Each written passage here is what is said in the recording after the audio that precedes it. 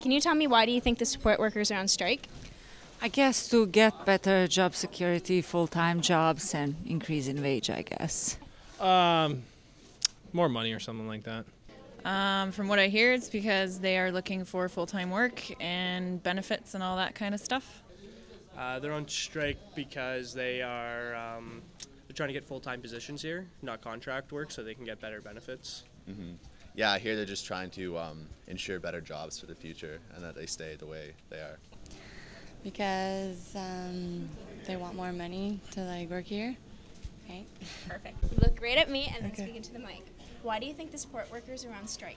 Okay, we have inflation and the cost of living, and as the inflation goes up, their wages are not. It's at a wage freeze. From what I hear, it's more or less for job security, right? And from what I've heard, the colleges were thinking of actually making 2 part-time jobs instead of their full-time, right? And they don't really want that, so they want to try to keep the full-time and keep some benefits from what I'm hearing.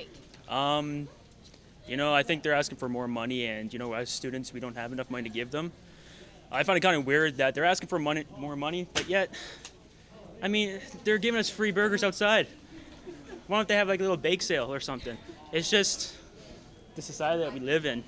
Because they're bitches.